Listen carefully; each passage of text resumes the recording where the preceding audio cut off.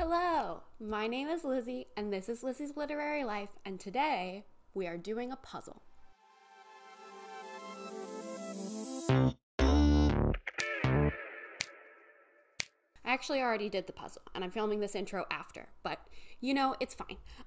So for Christmas, my girlfriend's parents got me this puzzle.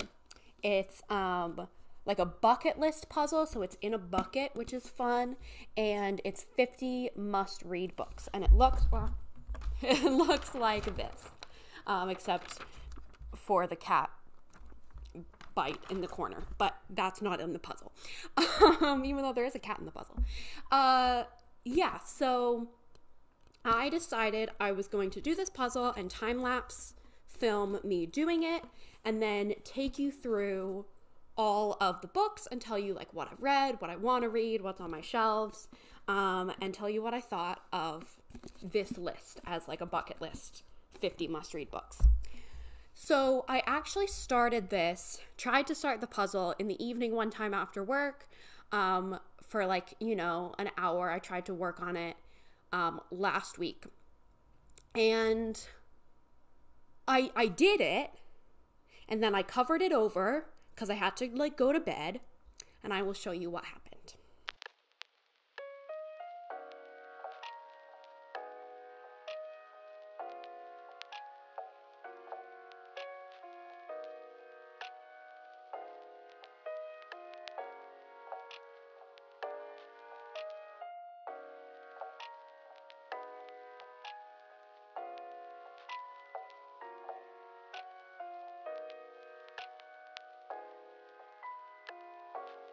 You want to show everyone what you did? No. So I basically was like, clearly I cannot leave this puzzle alone in this house. So I decided to wait until I'm on February break vacation from school, and I decided to marathon it, sit down and do the puzzle all in one sitting, which I did. And I guess I will show you that now.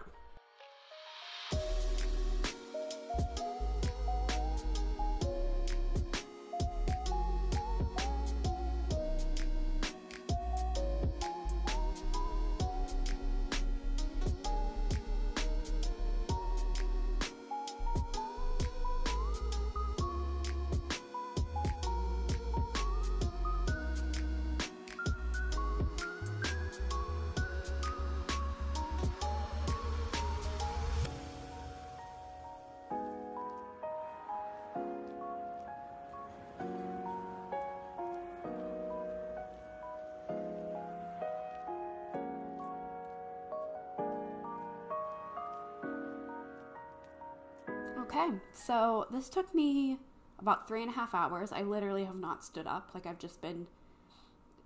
The only time I paused was because I finished my audiobook and had to put on a new one. 3.5 hours. Here it is. I did it.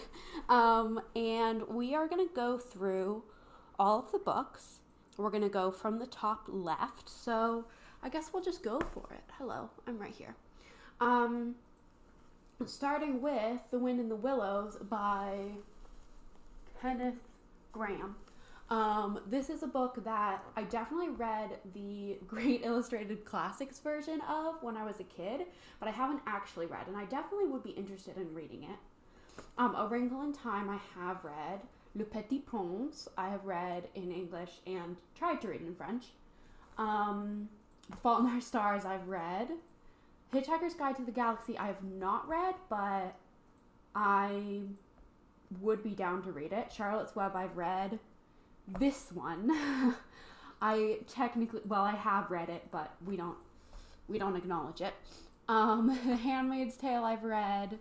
Dawn by Octavia Butler. That's not the Octavia Butler I would expect to be on here, but I have not read it, and I definitely am interested in reading some Octavia Butler, so maybe I'll make it this one. One Flew Over the Cuckoo's Nest I have not read, but sure.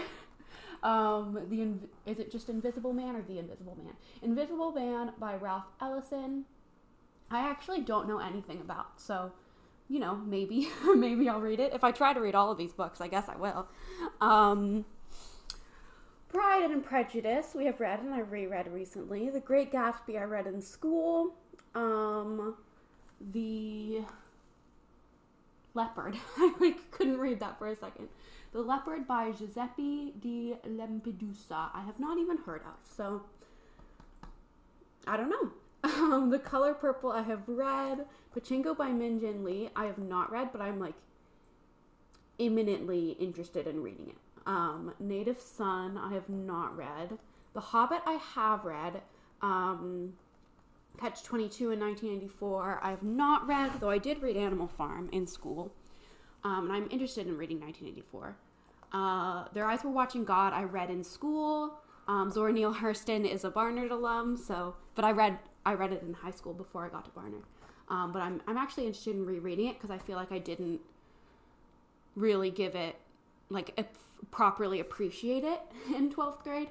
Never Let Me Go, Kazuo Ishiguro, I have read and loved. On the Road I have not read.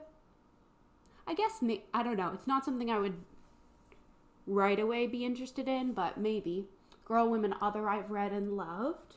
The Vanishing Half, again, read and loved. The Wind Up Bird Chronicles, again, same with Octavia Butler, and not the Murakami that I would expect to be on here, maybe, but I'm a little hesitant to read Murakami, but I guess I could try it, maybe this one I can try. Tales of the City I have not read. Who is that? Armistead Marupon? I don't even know. But it's a pretty, these covers are all illustrated by this puzzle artist, and I really like a lot of them, and I like this one. Crime and Punishment I have not read, but I have it on my shelf, and it's kind of a bucket list book. Little Fires Everywhere I read. Jane Eyre I have read. What's this? The Grapes of Wrath I have not read, but I would be interested in it. Ceremony, I don't know this book. Leslie Marmon Silko, I don't know this book, but yeah. Beloved I have read. I feel like I didn't properly appreciate it because I listened to it on audiobook probably while I was doing puzzles, and I listened to it kind of fast, and I just feel like I didn't really absorb it. But To Kill a Mockingbird I read in 9th grade, except I didn't actually finish it. I got almost all the way to the end, and I wrote the essay, and I got an A on the essay because it was 9th grade, and I never actually finished the book. So that I need to remedy. Zadie Smith, White Teeth I have not read, but I definitely want to. I have not read any Sherlock Holmes. I have seen a play, but I would read some Sherlock Holmes, sure. Little Women, absolutely adore. 1,000 Splendid Suns, I definitely want to read. The Curious Incident of the Dog in the Nighttime, I feel like it's an interesting choice to have be the central book that she's reading. I haven't read it. I don't really know much about it, but I would be interested. Water for Elephants. I don't know this book. Who is this by? The author's not on there. But I don't know this book, but I would read it. 100 Years of Solitude, I imminently want to read. The God of Small Things I have on my shelf, but I haven't read it. Life of Pi, sure, okay. I would read it. I'm not super interested, but okay.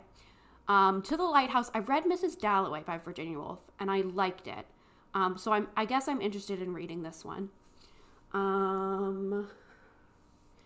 Anne Frank I read in school. The Book Thief was my favorite book in 8th grade. And I was actually just taught, because I teach 8th grade, I'm the ELA teacher. The ELA class is watching the movie currently, or was last week, because they're talking about the Holocaust. And I was like, that was my favorite book. So that's fun. I definitely want to reread it. The Joy Luck Club by Amy Tan. I have no idea what this is, but I like these little squigglies.